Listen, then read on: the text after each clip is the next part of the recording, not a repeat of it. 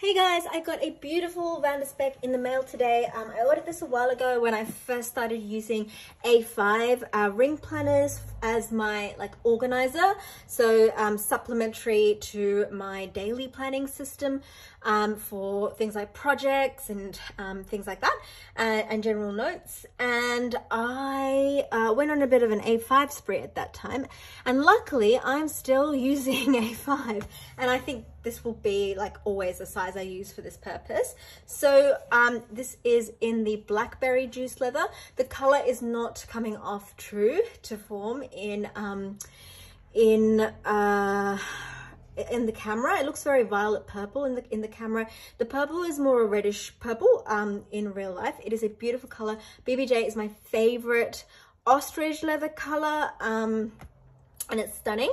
It is really soft and beautiful. I remember that I did ask for a little bit of the foam. I think I asked for Bontex frame and foam, which is exactly how I love it because I love the squishiness, you know, it's just beautiful.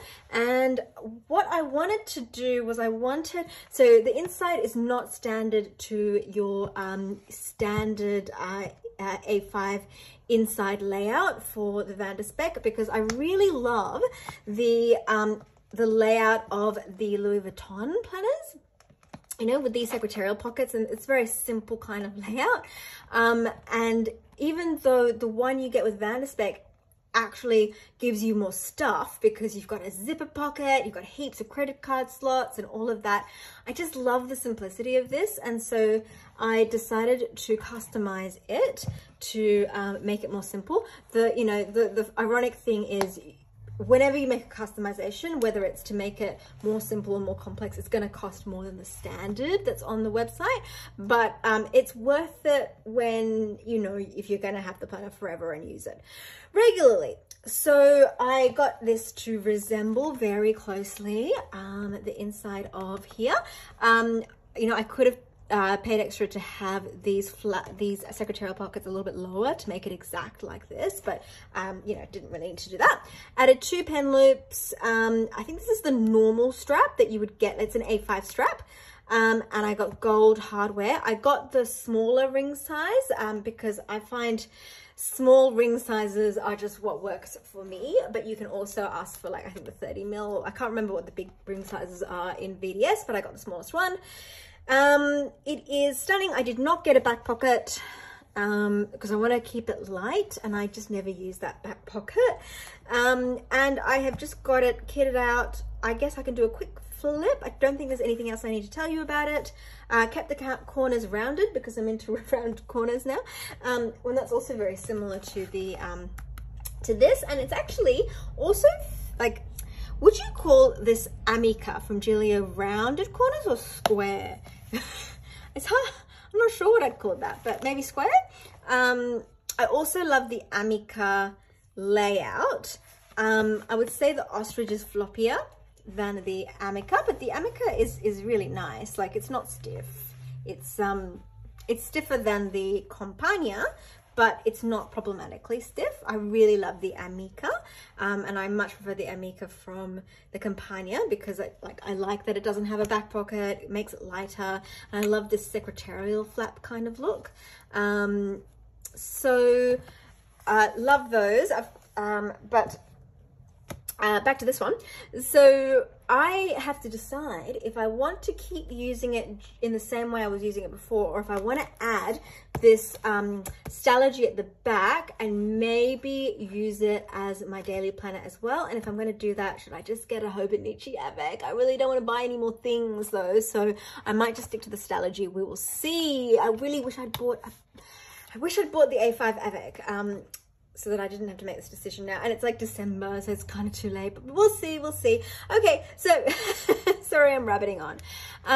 So in the secretarial pocket, I've just got stickers and decoration, but I am contemplating whether I should make it purely functional and take the decorative stuff out. It's just that the decorative stuff looks so good. But I will be putting actual documents and stuff in there as the year progresses. This is from Cloth and Paper. I love it. It's a layered dashboard. This inbox is from May Paper Co. This is from Cloth and Paper.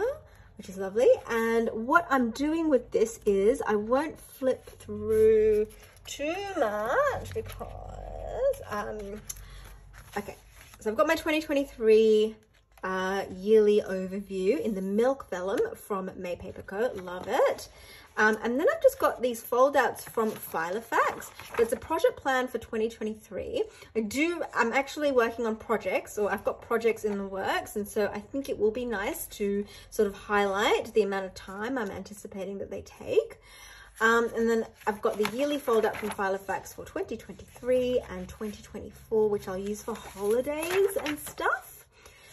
And then I've got this card holder, which I'll put, you know, doctor's cards and business cards in. A little sleeve here. And then we go straight to the notes section.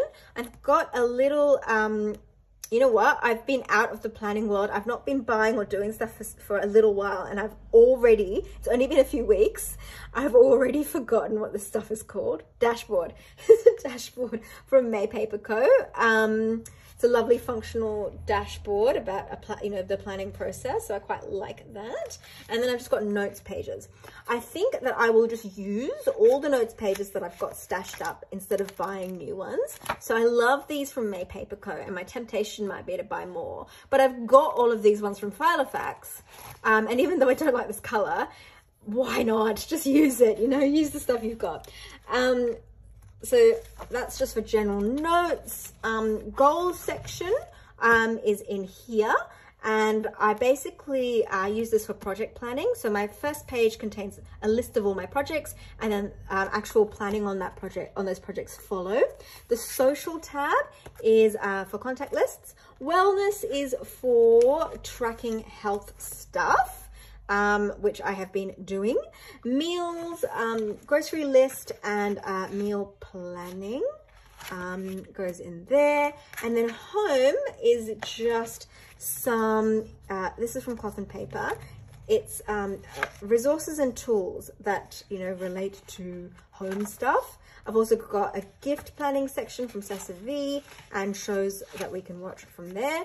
And then right at the back, I've got a little 2023 overview, just like a year on 4 pages type deal at the back there. And I'm just wondering, shall I take this out and just use this as is? Which is fine. I'll use it regularly, just not every day. Or shall I put this like half year Stalogy in? Maybe, and you know, and use that as my to-do list planning. I have a Sterling Ink B6 common planner that I think, you know, is what I'll be using for that. But because this came in the mail today, I'm obviously like, I want to use it all the time. So I don't know if I would do that. I love this. It's wide enough that I can put this book in here and it's just not going to interfere with the rings at all. It's so good. And it's just so light. I think it's when I realized how light it was that I thought, I wonder if I should add a book and have this as my all-in-one for next year. That would be really useful to have everything in one place. You know, in my mind, I always think it needs to be light so I can carry it around. But my reality is I never carry my planner around. Like, it's not like I carry it everywhere. I don't. I just pick it up when I need it. So it would be pretty tempting, I think, to do this. So I'll have a think about that. I really wish I'd gotten a Hobo avec. But Sterling Ink is going to be doing a pre-order for A5. So maybe that's what I'll do. Actually, that sounds like a great plan. But anyway, so yeah, this could be my everything planner for 2023, and I'm excited. I think Petra did an amazing job. I initially got I ordered two things, and then I ordered a B6 slim cover and an A6 rings in the BBJ, and then I was like, oh god, I'm not using those anymore, but I'd love it in A5 because I know I will use that forever. And she was more than happy to change it mid-order. She's so flexible and easy to work with and kind and accommodating always, and just wonderful. So that's it. I am going to cut down on my planner ordering because we've got a goal that we're working towards for at least a few years, I think. So the funny thing is, it hasn't been hard to do. I've gone from just really struggling not to spend on planning stuff for even a day, you know, to like just nothing. So, and that was just, it was just like the need to save just kind of turned that off immediately, which is honestly, it's felt really good to be in that position. I don't even have to do like a tracker. You know how you do like a no spend? I don't even have one of those because it just stopped. So, but this came, and I'd ordered this many months ago, and you know, like a lot of the stuff that I'd ordered from before was being delivered during a time when I had just stopped spending, and most of that stuff I saw it and my heart kind of sank, and I was like, why did I buy this? You know, why? But if it's a VDS, I never have that reaction. It's just so precious. Love it. So this is my bird, and me and this bird will hopefully, you know, be doing more videos in the future as I use her. But otherwise, thank you for watching. Have an incredible end of year to everybody, and a very, very happy new year. This is the first time I've been really like optimistic about the new year and excited, and I hope it's going to be wonderful for all of us. Okay, bye guys.